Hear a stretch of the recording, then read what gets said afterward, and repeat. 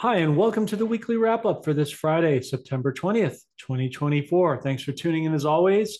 Please hit that like, subscribe, and share, and smash the notification button so you don't miss a moment of these updates.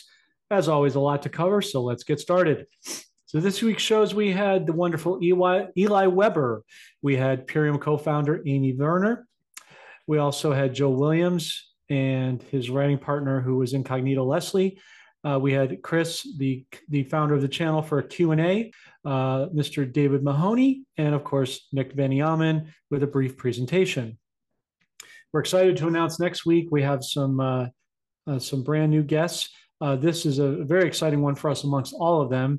The one and only Peter Schiff, who is a very notable chief economist and a Fox News contributor amongst many, is going to be coming on our podcast to share everything he knows about the financial reset, the housing market, and all things concerning precious metals.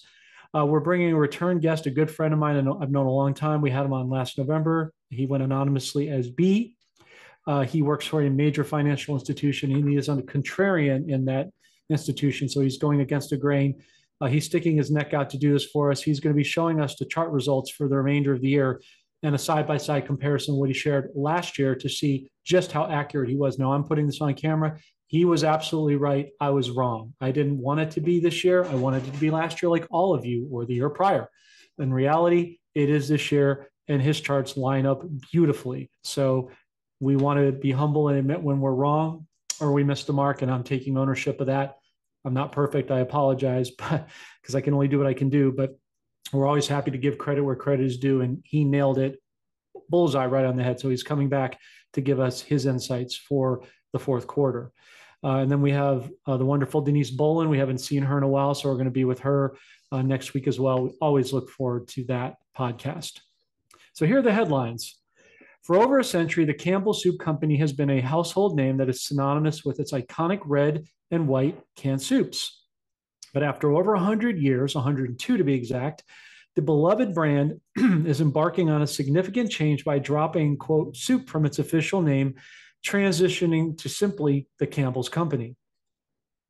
IBM has been laying off a substantial number of employees this week and is trying to keep it quiet, their sources have said. One IBM employee told the Register that IBM Cloud experienced a massive layoff in the past few days that affected thousands of people. Unlike traditional layoffs, this one was done clandestine and secret, the insider said.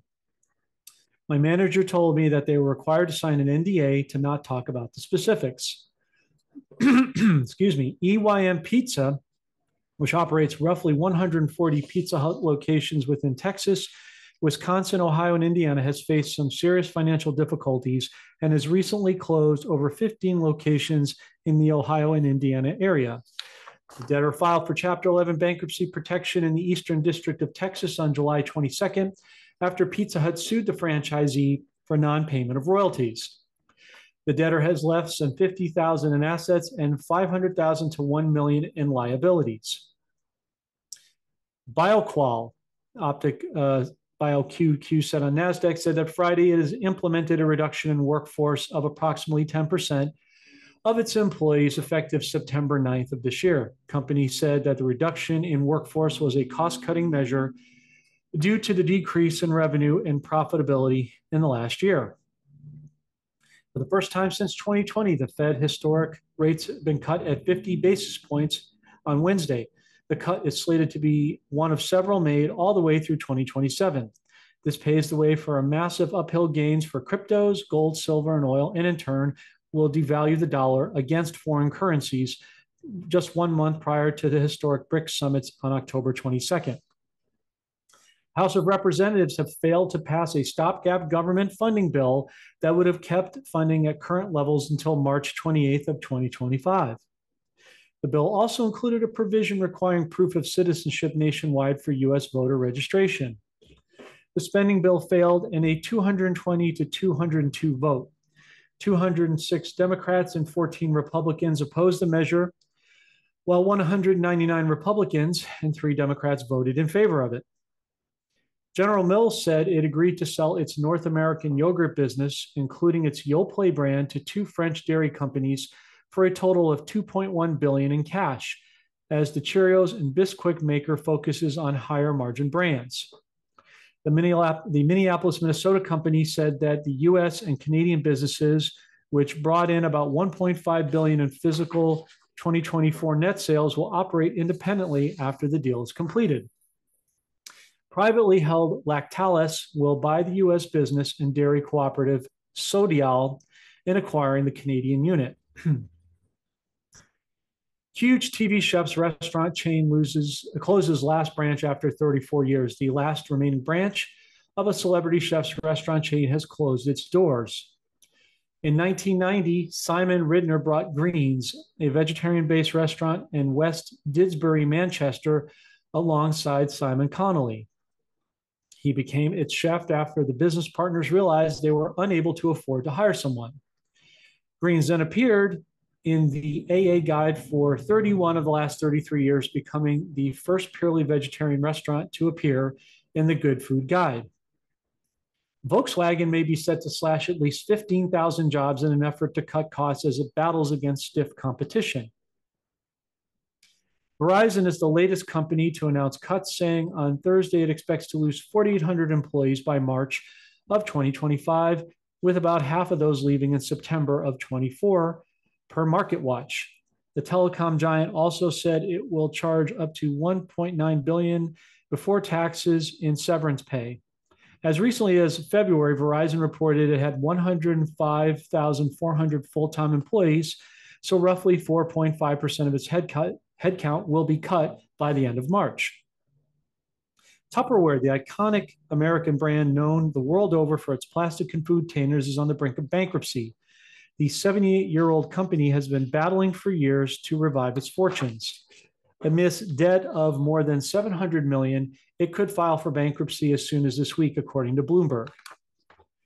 Qualcomm, the local technology company designing chips that power smartphones, laptops, virtual reality headsets, as well as next-generation cars, is laying off 226 San Diego, California workers. The company said in a statement to the Union Tribune on Friday that this headcount reduction is part of its, quote, diversification strategy, unquote, for the business. A British plumber and 3 Americans are among 37 people sentenced to death on charges of taking part in a murky coup plot in order to overthrow the Congolese president. Yusuf Enagzi is to be executed alongside 5 other foreigners following a military tribunal in the country's capital, Kinshasa. Sean P. Diddy Combs has been charged with sex trafficking by force transportation to engage in prostitution and racketeering conspiracy, alleging he ran an enterprise that he engaged in sex trafficking, forced labor, and or kidnapping, arson, and other crimes, according to the indictment that was unsealed on Tuesday. Major U.S. Tier 1 banks closed 55 branches in the last 2 weeks, with more to come. Meyer Burger Technology, 10% in Zurich trading, it was lost on Wednesday after saying that its CEO and CFO are leaving the company as part of a sweeping restructuring plan that will also slash nearly 20% of its global workforce. CEO Gunter Ufritz is stepping down immediately and will be replaced by Chairman Franz Richter, as well as CFO Markus Niklas also will depart by the end of September, while the company plans to cut its workforce from 1,050 to 850 employees by the end of 2025. Electric vehicle charging equipment manufacturer Blink Charging said on Tuesday that will lay off roughly 14% of its global workforce in an attempt to reduce operational costs. The layoff will begin immediately and is expected to result in annualized savings of roughly $9 million, the company said. The layoffs will be completed in the first quarter of 2025, the company had added. In Tel Aviv, Israel launched a wave of airstrikes against Hezbollah targets in Lebanon on Thursday, as the militant group's leader said 2 days of debilitating attacks on its members amounted to a declaration of war. The strikes came moments before Hezbollah leader Hassan Nasrallah began to speak about the attacks earlier this week that caused pagers and walkie-talkies carriers by thousands of the group's members to explode, killing 37 people and injuring nearly 3,000. Now we go to the real-time stats for gold, silver, and Brent crude oil. As of the time of this broadcast, Gold is an all-time high of $2,615.90. Silver at an all-time high of $31.43, and Brent crude at $74.81. Now, here are the week's notable deaths and resignations. Mike Sneesby has announced his resignation as CEO of Nine Entertainment, one of Australia's largest media groups. Excuse me. The move follows months of turmoil, including the passing of a staff of no coincidence motion against Sneesby and the group's board of directors. Sneesby's departure takes effect at the end of the month. He will be replaced on an acting basis by CFO and Chief Strategy Officer Matt Stanton while a recruitment process is underway. The entire staff of Annapurna Interactive, the video game division at Megan Ellison's Annapurna, has resigned, according to a report from Bloomberg citing multiple sources. A rep for the company did not comment on the story. On September 6, Annapurna said that its president, Nathan Gary, who also oversaw the company's video game operations, would be exiting along with the co-heads of Annapurna's indie gaming division, Deborah Mars and Nathan Vell. This week, Bloomberg reports that Gary and the staffers within the company's gaming division, over 24 in total, resigned after negotiations to spin off the video game division from the larger company fell through. Nathalie Roos, the CEO of Lipton Teas and Infusions, has chosen to leave the tea and herbal drinks business. In a statement, the Netherlands-based group said Roos had, for personal reasons, in agreement with the board, decided to step down. Roos joined Lipton Teas and Infusion in 2022 after 5 years at L'Oreal. NBA insider Adrian Wojnarowski announced Wednesday he's retiring from ESPN and the news industry. Wojnarowski, 55, has agreed to become the general manager of the men's basketball program at St. Bonaventure, his alma mater. Within his role within the Bonnies, Wojnarowski will work on name, image, and likeness opportunities and serve as a liaison with collectives. In addition, he will involve himself in transfer portal management, recruit, family, as well as alumni player relationships, professional player programs, and program fundraising. According to Reuters, Starbucks said on Monday that its North American CEO, Michael Conway, has decided to retire after about 11 years at the coffee chain. This move comes amid newly appointed Chief Executive Officer Brian Nichols' turnaround plan focusing on Starbucks operations within the U.S. According to Portland, Oregon-based identity verification company ShareID has named Rebecca Grimes as its new Chief Revenue Officer. Grimes previously was Chief Sales and Marketing Officer at SearchSpring and the Chief Revenue Officer at Ruby. She also spent time at Cheetah Digital, Power Reviews, and Vibes. Indian opposition leader Arvind Kejriwal said he will resign as the Chief Minister of the capital's New Delhi regional government a day after his release from prison on bail for a corruption case. He says, quote, "Today I have come to ask the public whether you consider Kejriwal honest or a criminal. I will resign from the post of chief minister 2 days from today and ask people whether I'm honest," he said on Sunday. STEM on NICE Monday said that John Carrington has stepped down as CEO and as a member of the board of directors effective immediately. The company has named David Busby as interim CEO. Carrington will serve in an advisory capacity through December 31st of this year. 7 independent directors of DNA testing company 23andMe resigned Tuesday following a protracted negotiation with founder and chief executive Anne Wojcicki over her plan to take the company private. In its latest challenge for 23andMe, the company has struggled to find a profitable business model. The stock price fell to 30 cents per share after hours on Tuesday. At the price, the company is worth less than the cash on the balance sheet. The post office chief executive, Nick Reed, is set to step down from the role in March, the company has said. The firm, which is set to announce Neil Brockhurst as acting CEO, has confirmed the news this morning. Mr. Reed has taken a step back from his role in July in order to prepare for the next stage of the Horizon IT scandal inquiry, with Mr. Brocklehurst becoming interim chief operating officer. Chief executive of Easthurst District Council has left the role after 5 years. The authority confirmed Richard Cassidy was leaving with immediate effect, with Deputy Helen Standen replacing him on a temporary basis. Green Council leader Ben Crystal said, "We thank Richard for his service and leadership over the past 5 years and wish him every success and happiness for the future." Mike Nelson, a longtime communications executive for CBS television stations, is leaving the network after 22 years. And now on to the death. Stephen Peat, a former NHL forward who played 4 seasons with the Washington Capitals, has died tragically from injuries sustained in an accident 2 weeks ago. Simple Minds drummer Kenny Hyslop has died at age 73 after struggling with poor health. The musician who joined the famous Scottish band for a year from 1981 has reportedly been ill for some time prior to his death. A cause of death has not yet been confirmed. Best-selling author Nelson DeMille has died. The writer died on September 17th from esophageal cancer. His family confirmed to CBS News and the New York Post. Nelson fought a valiant 9-month battle with esophageal cancer, true to form.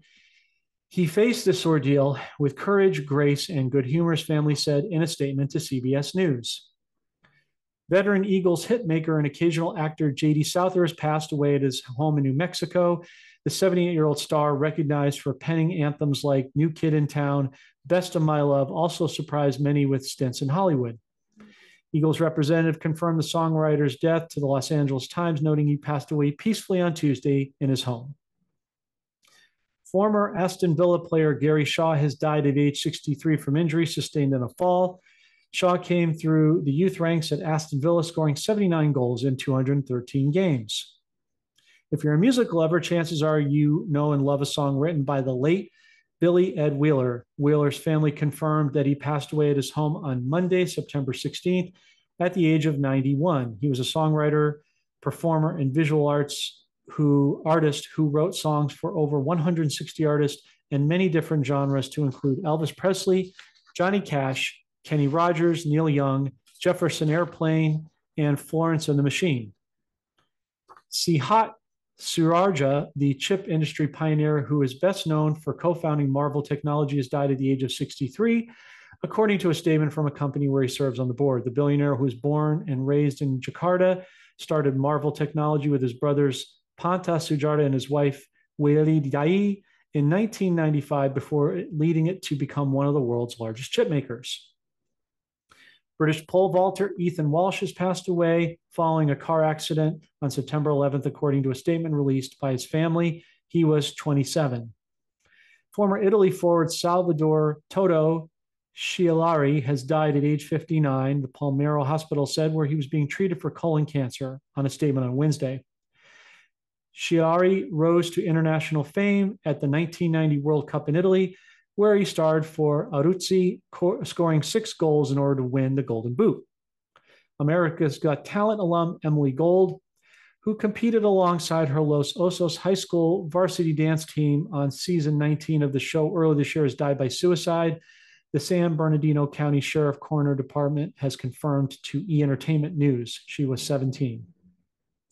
A beloved charity boss who has supported thousands of vulnerable Aussies has died unexpectedly, sparking an outpouring of tributes. Scott Johnson, the Perth-based founder of Assisting Your Life to Achieve, died on September 9th at just the age of 40. Otis Davis, an Olympic 400-meter and 4x400 gold medalist in 1960, has died Saturday at the age of 82, according to the University of Oregon, his alma mater, and World Athletics. At the 1960 Rome Games, Davis won the 400-meter in a famous photo finish over diving German Karl Kaufmann. Excuse me. Both men went under the world record and were credited with a hand-hand timing of 44.9. Upon further examination, Davis' auto time was corrected to 45.07 to Kaufmann's 45.08. Fred Nall-Hollis, an award-winning, world-renowned Alabama visual artist, died on Saturday, according to a local arts center. He was 76. A 3-year-old boy has died Sunday in Washington after falling into a neighbor's septic tank, local authorities reported. The young boy was playing with his older brother, 4- and 6-year-old neighbor in the town of Lakewood, less than 1 hour drive southwest of Seattle, whereby the incident took place, per Pierce County Sheriff's Office via USA Today. Kevin Lill has announced that on Tuesday, September 17th, he is stepping down as chairman and CEO of 300 Entertainment at the end of the month. According to an internal memo per Billboard, Lills will remain as a consultant until the end of the year. Helen Fisher has died of cancer at the age of 79, was a biological anthropologist who researched the chemical nature of human love and all of its shapes and forms by scanning the brains of people in love and distilling her conclusions in a series of best-selling books. Mary McFadden, a fashion designer who drew on ancient themes for modern wear, weaving the colors of motifs of Greek antiquity, Egyptian mythology, and the Italian Renaissance into clothing that made her, for years, a fixture of haute couture, has died September 13th in Southampton, New York. She was 85. An 82nd Airborne paratrooper died during a training exercise at Fort Johnson, Louisiana last week. Fort Johnson Public Affairs Office confirmed in a statement provided to Task and Purpose PFC Matthew Perez was killed September 13th in a statement from the 82nd Airborne Division. Perez was assigned to Fort Liberty in the division's 2nd Battalion, 505th Parachute Infantry Regiment, 3rd Brigade Combat Team. Renowned Mexican soccer journalist Andre Marin died on Monday morning at the age of 52. In 2022, Marin revealed that he had been dealing with a bacterial infection for many years. After suffering from pneumonia and undergoing several hospitalizations, Marin received a double lung transplant earlier this month. TUDN confirmed to the TV presenter's passing on Monday. Novelist Elias Khoury, one of Lebanon's most renowned writers and a fervent advocate of the Palestinian cause, died on Sunday from an illness at age 76, sources close to his family told AFP. Khoury, who was born in 1948 to a Christian family in Beirut, died in the Lebanese capital where he had been hospitalized for many months, sources say. Pravin Gordhan, the former South African finance minister, renowned for his reform of the country's tax system and staunch fight against corruption, died Friday at age 75 with a brief battle of cancer, his family announced. Gordhan, who held the finance minister post twice from 2009 to 2014 and again from 2015 to 2017, was a central figure in South Africa's efforts in order to combat the widespread corruption that plagued the government during the presidency of Jacob Zuma. His dedication to tackling what would become known as state capture, the undue influence of private interest over state institutions, earned him both acclaim and criticism, but his legacy as a defender of public resources remains solid. Sierra Leone-born U.S. ballerina Michaela Mabinti de Prince dies at age 29. Gabriel Gonzalez, the original trumpeter for the band No Doubt, passed away in a motorcycle accident. He was 57. A representative of Gonzalez family confirmed to Spin magazine the musician died on September 12th in the fatal accident in Hermosa Beach, California. Jose Mauro, the overlooked Brazilian singer-songwriter who gained a cult following in absentia after disappearing in the 1970s, has died after a short illness. Far Out Recordings, the record label whose reissue of Mauro's Obnoxious led to the discovery that he was alive, confirmed the news. Mauro was 75. A leader of the Liberal Democrats' opposition group on Milton Keynes City Council has died while attending his party's annual conference. Robin Bradburn, 68, had also served as deputy leader of the council where the Libs, Dems, and Labor formed a progressive alliance.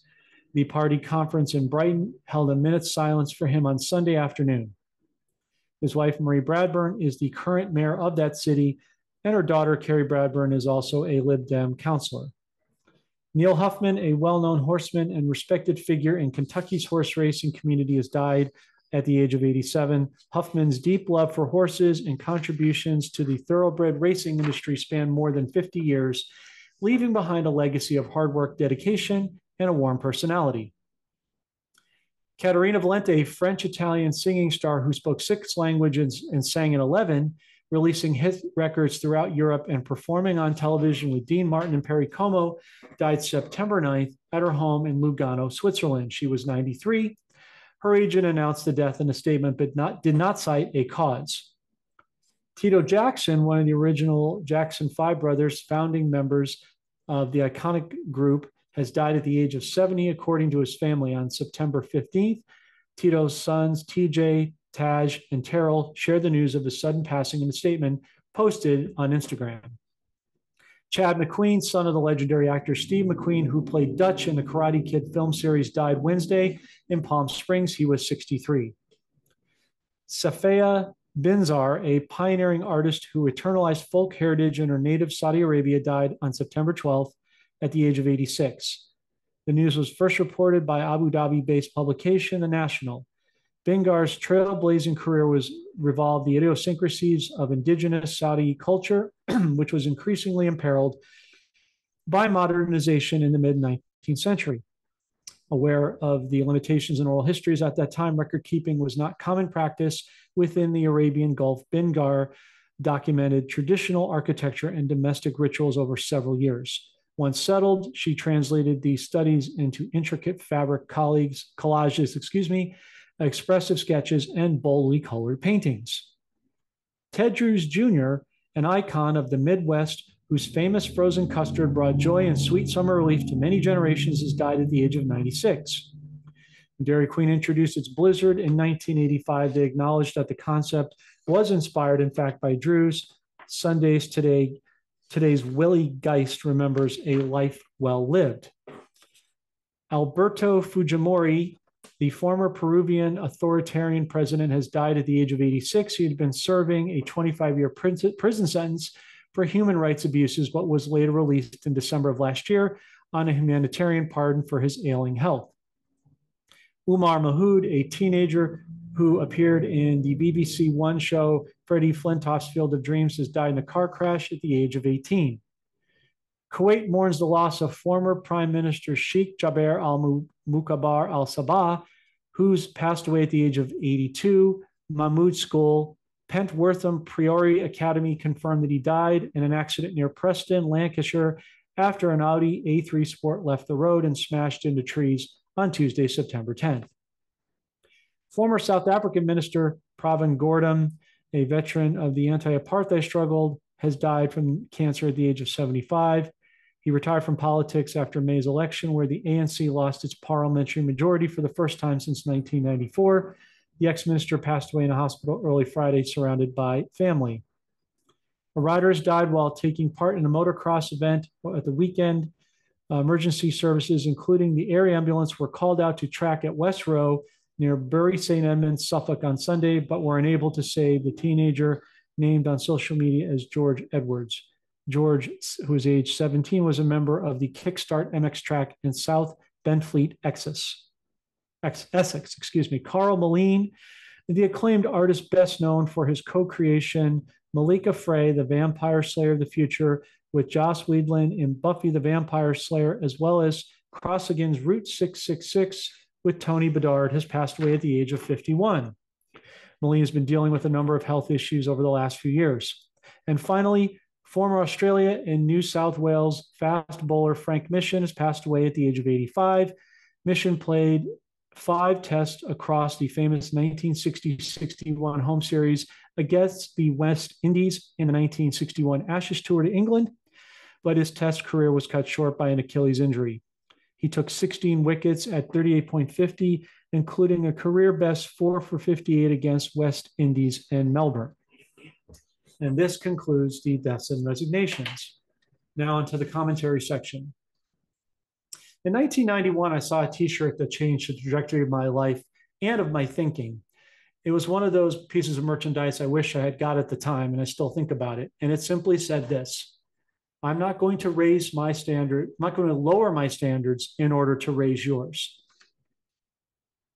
Folks, we need to stay humble and focused on what we're coming into. For all that we share, there's a lot that we don't share because it needs to be vetted in a certain way, in a certain process for processing. And some of you seem to think that what you see on camera is all you see. That's not true. Our guests share a lot of things with us offline that we don't share in order to protect privacy, and the courtesy of what they're sharing is sensitive information. So it just gives you an idea. I'm also going to quote a quote from a famous former Christian missionary, John Bunyan, who said it best: if my life is fruitless, it doesn't matter who praises me, but if my life is fruitful, it also doesn't matter who criticizes me. And this is an encouragement to our audience. Never give your power to anyone that only the Lord can give you and deserves back from you. Because every time that you give power over to a reprobate mind, the enemy gains ground. He's gained well and more than enough over the years. Let's put a stop to his reign in the collective. We can't please everybody, and the Bible says to be God pleasers, not man pleasers. So for those of you who don't like our content, who don't like me, who don't like the shirt I wear, whatever it is that your issue is, that's fine. Just please graciously leave center stage left. If this doesn't work for you, go somewhere else. But don't leave snarky and mean-spirited comments. It's not appreciated by me or by our followers. And if you would stop doing it, we wouldn't have to keep bringing it up. So, it's not useless information. It's very useful. If it's not useful for you, then leave. Why are you here? There's no reason for you to be here. You're not contributing anything. So just go. And let this be a positive place for the rest of us. Okay? Thank you. That concludes this weekly wrap up. Thanks for listening. As always, as we gave you breaking news this week on the rate cut, as things come out, and we anticipate they will, we'll bring them to you as soon as we can. Have a great and safe weekend, and we look forward to seeing you on the podcast next week. Take care. God bless, and goodbye for now.